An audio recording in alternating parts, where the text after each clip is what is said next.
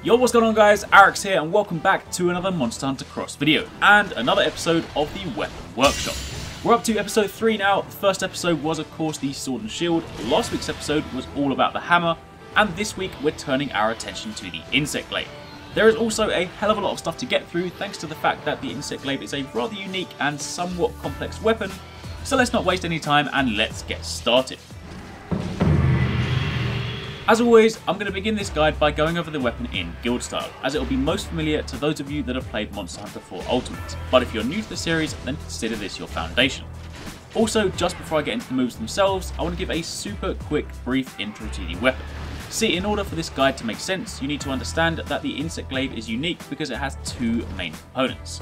The glaive, which is the staff that you attack with, and the kinsect, which is the insect on your arm that you send out to gather extracts from monsters. Gathering different colour extracts will result in a number of different effects, which I'll speak about a little bit later in this video. But for the time being, keep that in mind, and now let's take a look at the moves. I'm going to begin by going over the unbuffed non-extract combos, and will then switch over to the buffed combos afterwards. First of all, with your weapon drawn, from idle, pressing X will perform a vertical up slash. Pressing X twice will start with the up slash and then go into a diagonal slash, and pressing X a third time will then complete the combo with a horizontal swiping slash. If you then press A, you'll perform a side slash, and pressing A twice will then follow up that first slash with a downward slash or slam. Alternatively, you can sub out the first A hit for an X attack instead, and press X then A for a vertical slash and then a downward slash. Extending that a little bit, a couple of basic combos you can do are XXAA, which will then result in a vertical, diagonal and then horizontal slash, finished up with the downward slam. Alternatively, you can replace the first A hit with another X attack for XXXA, and that third hit then becomes a counterclockwise horizontal slash. Now pressing forward and X will perform a poke, and you can then follow this up with two subsequent X attacks for a down slash, horizontal slash follow-up. With your weapon sheath, pressing forward and X will perform a front flip slam, but this can also be replicated with your weapon drawn and pressing forward and A. Furthermore, you can also follow that front flip with a second A input for a follow-up down slash. Now returning to the poke for a second, you can also follow up a poke into a backflip slash by pressing forward and X to perform the poke, and then pulling back and pressing A to perform the backflip. You can also do this whilst idle after the second hit in the X combo, so X, X, back and A, or even after the second hit in the poke combo. Now moving on from there, pressing R will fire out a pheromone bullet, which if attached to a monster will act as a homing beacon for your kinsect. Alternatively, you can hold down R to bring up an aiming reticle, and this will let you aim the bullet instead. Also, if you press R after any hit, it will instead strike the monster with the back of your staff, dealing impact damage as opposed to cutting damage, and this will also leave a pheromone mark or homing beacon on the monster. Again, this can be used to direct your kinsect.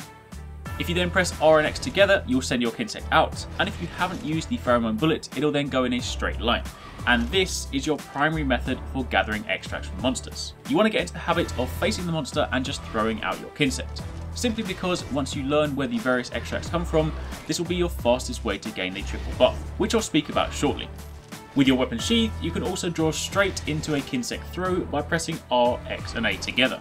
Alternatively, you can hold down X and R and charge it up before you send it out, and on impact it'll deal more damage. See, while kinsects are primarily for gathering extracts, they do also deal damage and can therefore be used offensively should you want to, but that is a topic for another video.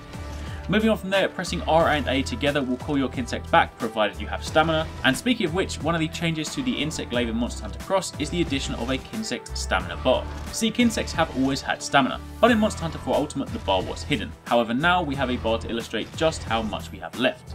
Sending your kinsect out and changing directions will deplete this, but calling it back will restore 2 actions worth of stamina. Finally, pressing R and B together will vault you into the air, and doing this without any input will vault you forwards, whilst holding back will vault you backwards. And you can also perform these vaults during combos to vault in or out should you need to. Finally, whilst airborne, pressing X will perform a single down slash. Alternatively, pressing A will fire off a pheromone bullet mid-air. Do also bear in mind that this latter move can be used evasively given that it pushes you back slightly, so if you need to reposition yourself in the air, then consider using this move.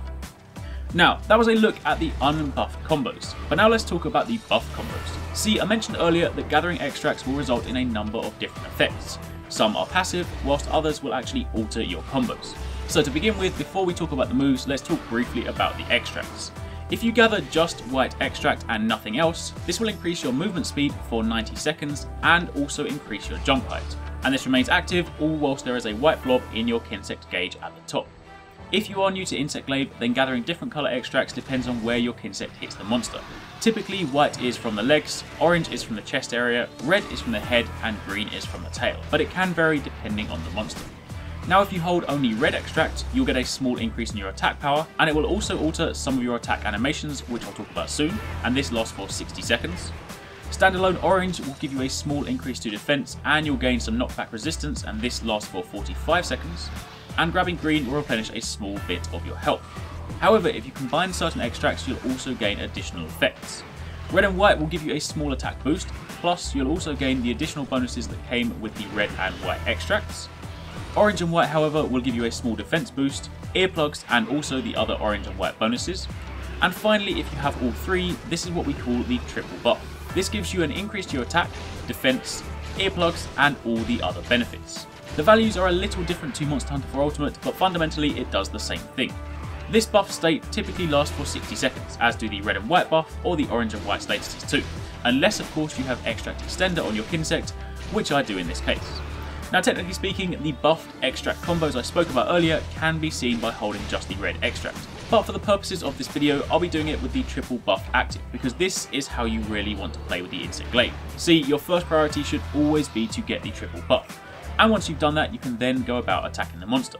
So, with this buff active, your triple X combo now looks like this. You'll notice the attack animations have changed slightly and now have a few more hits to them. The A combo now looks like this. Forward A still does the same frontward slam, and you can still backflip after the second X hit. However, whilst in the air, you now do 2 hits as opposed to 1, so this is great for mounting a monster. Plus, with this buff active, you now have access to an infinite combo. If you press X, X and then A, you can then cycle this indefinitely. XXA, XXA, you get the idea. This will not stop provided you have your triple buff. Of course, bear in mind you're not always going to be able to use this simply because the monster won't necessarily just stand there and let you hit it, but should you have an opening, this is a great thing to use. So as you can now begin to see, there is a lot to this weapon, but those, in a nutshell, are the Insect Glaive foundations. Now let's jump over to the other styles and see how things change. Now again, as I always state, the main draw for Striker style is the fact that it allows you to use 3 hunting arts, and that of course also means you can pick the 3 weapon specific ones should you want to. That is especially important to keep in mind when looking at Striker style Insect Glaive because things are quite drastically different. See, in Striker style, X is solely used for attacking, whilst A is now responsible for controlling your Kinsect. Pressing X 3 times will perform the standard triple X combo that you saw in Guild style, however it doesn't end there. Pressing X a 4th time adds an overhead slam to the end of the combo. But it also doesn't end there. In fact, X is now an infinite combo. You can press X endlessly and you'll continue to chain attacks together no end.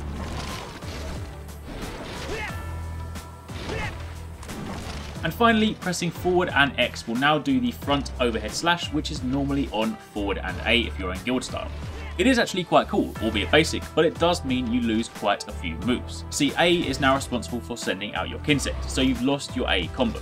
R plus A still calls your Kinsect back, but R plus X now has no function. The R button standalone still fires a pheromone bullet, whether that be on the ground or in the air, and R and B will still vault you forwards or backwards. But as you can see, you've lost quite a bit. The counterclockwise slash from A is now gone, and you have no backflip slam after the stab or the double X. Those are all gone. This also applies to the triple buff. Your combos will of course change slightly and gain extra hits as they did in Guild style, but again everything is done through X.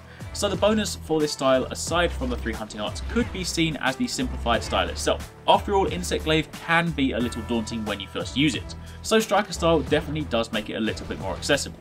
But if you are an Insect Glaive veteran, then I think you're going to find your fix elsewhere. Now moving over to aerial style. Again, this style only allows the use of 1 hunting art, so make sure you choose wisely, but what about the moves? Well, the X combo is back to normal. It's the exact same as Guild style. Vertical slash, diagonal slash, horizontal slash. The A combo is also back, meaning your Kinsect operation is back to the R combos as it is in Guild, and that of course means A and then A forms your side slash and then your down slam. However, forward A no longer does the forward slicing slam. Instead, it now does the exact same move as neutral A. However, the forward slicing slam is still in the unsheath attack, so it's not completely gone. Your vault is still present, however your neutral or forward vault now propels you forward a considerable distance. It's actually kind of ridiculous, but it does of course make this great for closing the gap or hitting a fleeing monster. Backwards vault however is still the same. And again, whilst buffed, your attack animations will change, providing you with additional hits on some moves. However, being aerial style, it's when we get airborne that things get interesting. See, whilst unbuffed, your regular airborne X attack now behaves the same as the buffed aerial attack in guild style. In other words, what I mean by that is instead of doing 1 hit, it does 2 hits. But if you're buffed, you now perform this spinning cartwheel attack, which can hit up to 3 times if the monster's big enough and you fall far enough. See, with most aerial attacks, you typically delay your input so as to ensure that you hit the monster and not the air above it. But with Arekkz Insect Glaive, whilst buffed, you want to make sure you hit X at the peak of your jump. This gives the animation enough time to wind up and begin spinning on the way down, thus allowing you to land as many hits as possible. As a side note, it's particularly fun to do this on Gamuto simply because he is so massive that it is really easy to land every single one of those hits. And finally, moving over to Bushido. Again, this only allows the use of 1 hunting art, so make sure you choose wisely. But taking a look at the moves, the first 2 hits of your triple X combo are the same as guild style. However, the third hit is now the backflip slash. You can still perform the backflip combos like the poke backflip with forward X, backwards A again. Vault is also back to normal, so no crazy forward propulsion on this one. And your aerial attacks are now back to how they were in guild. Unbuffed, you perform 1 hit whilst airborne, buffed, you perform 2. And again, of course, being buffed also alters your attack animations and adds additional hits.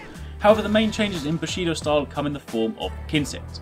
See, this time, no matter how much stamina your Kinsect has, sending it out will always use all of it up. In other words, you can send out your Kinsect, but you cannot call it back or redirect it. So if you're going to send it out manually, you need to make sure it hits. And you might now be wondering why anyone would ever want to use this if that's the case. I mean, surely it makes getting the triple buff a nightmare, right? Wrong. See, when Bushido style removes something, it's typically because that something is now tied to a Bushido evade. And that is exactly the case. See, after a Bushido evade, if you press X, you'll attack, but you'll also throw out your Kinsect in a loop around you, and it ends the loop by coming straight back. If you hit the monster with your attack, then your Kinsect will also gather the extract during its loop. Of course, that does mean you need to be slightly mindful of your positioning if you want to gather all 3 extracts, but it's actually pretty forgiving. Provided you can get 3 well-placed Bushido evade attacks on a monster, you can quite easily gather your triple buff without too much trouble. The main difference with this style, however, is that it just changes the way you play the weapon.